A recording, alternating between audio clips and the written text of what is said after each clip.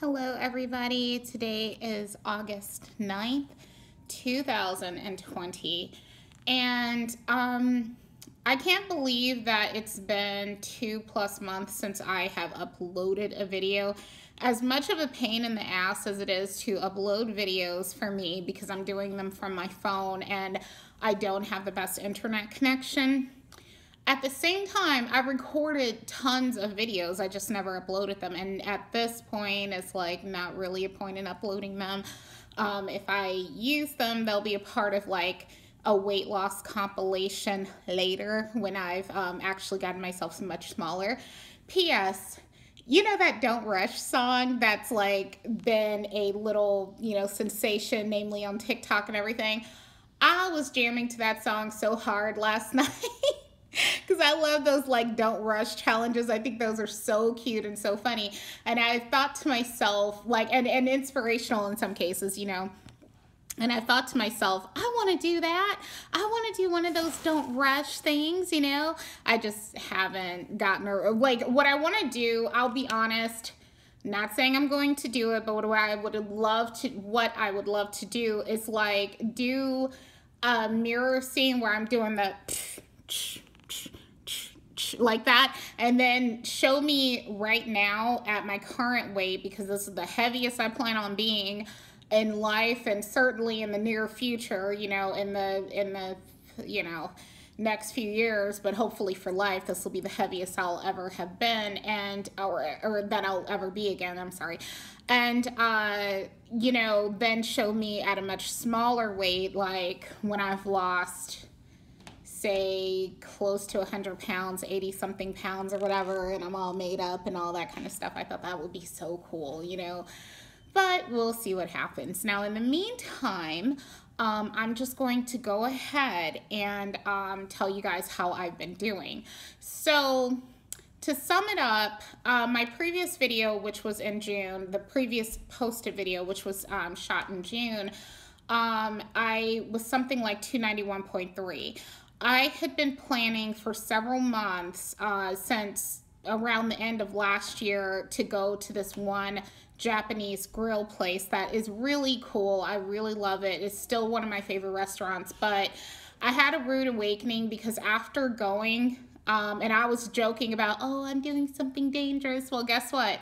Even though it felt like, and I say felt like because I don't track my food like I should, but it felt like I was mostly on track, I found myself after that experience bouncing around in the 290s. So I went from like my lowest weight range all the way down to about the mid 290s, And I'm just like, man, this sucks, And then finally, in, I guess it was in July, I started to, well, it must have been in July, I hit the 280s.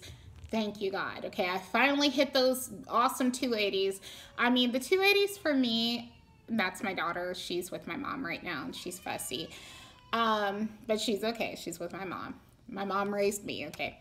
But that being said, real quick, is that, so I got down to the 280s, and I was really happy about that. And I started thinking to myself, man, I'm going to rush through the 280s. I'm going to get into the 270s within a month. Well, yeah, that didn't happen. And furthermore, not only did that not happen, but I found myself bouncing around in the 280s as well. The lowest I've gotten down to is 285.1, and that was like near the beginning of this month, like either the first day of this month, between the first to the third day of this month, I got down to 285.1. Woot, woot. That's 31.7 pounds down for me.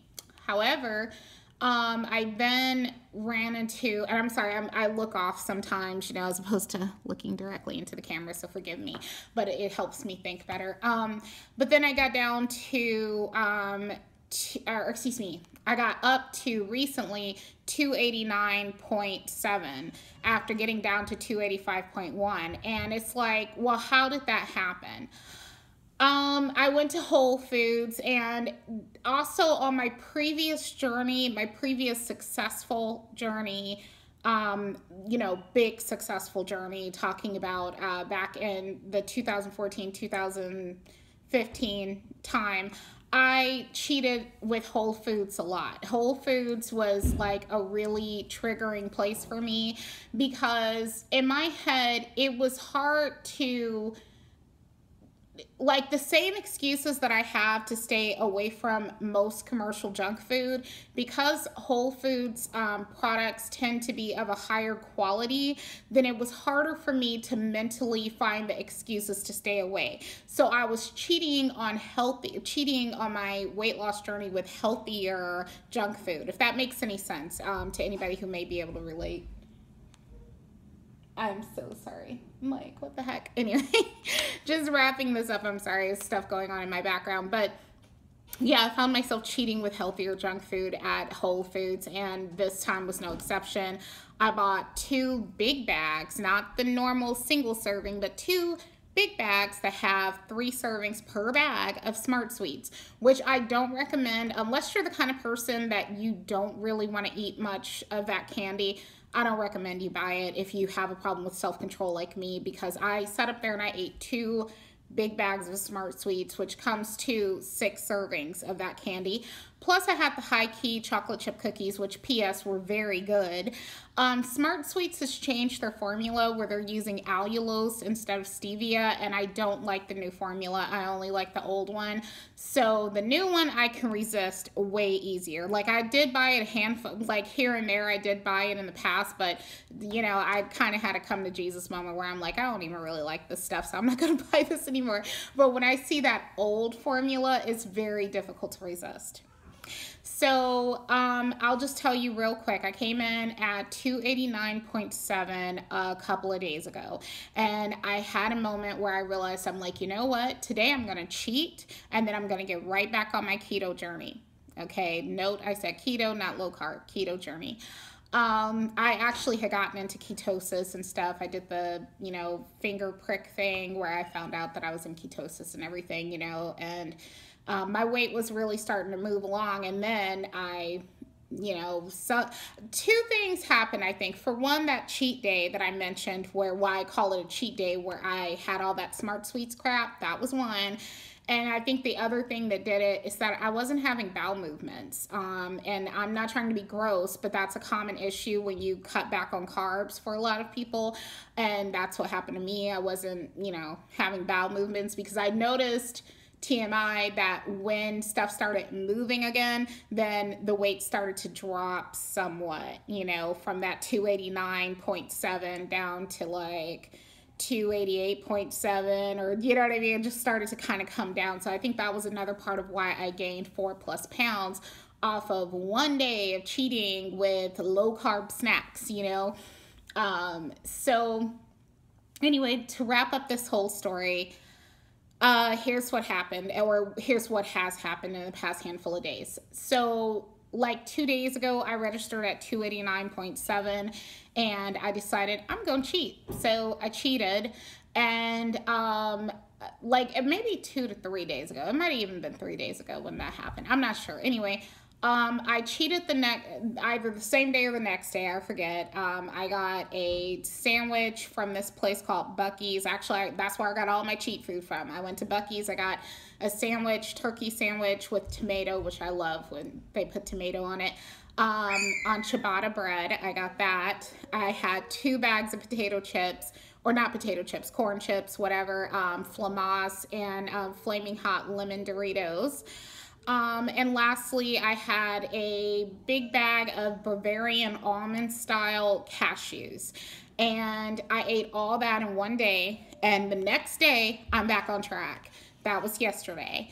And today, when I stepped on the scale, I came in at 286.4, okay, after all that cheating. And I don't know what it's going to be over the next few days, but what I do know is that it's not going to be fucked up because of me. It's going to be like maybe my body is dealing with what I've already done, but it's not going to be because of me making poor choices in the present, you know.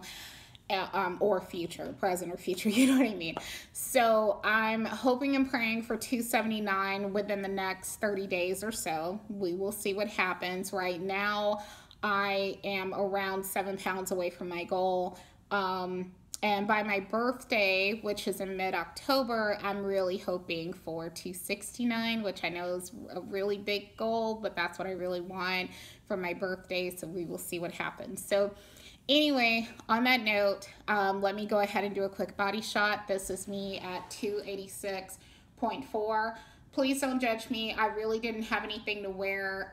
This is an old shirt that I wore when I was I was a bit smaller than I am right now, and it was less shrunken. It really did shrink because it used to come down further. Now it's like a crop top almost, but anyway, I got this from Aeropostale back in 2016. You know, I actually bought a million of these shirts because I liked the style on my body at that time. Back then I was in the early 260s, and I liked that style, so I bought a bunch of these. But this is me at 286.4.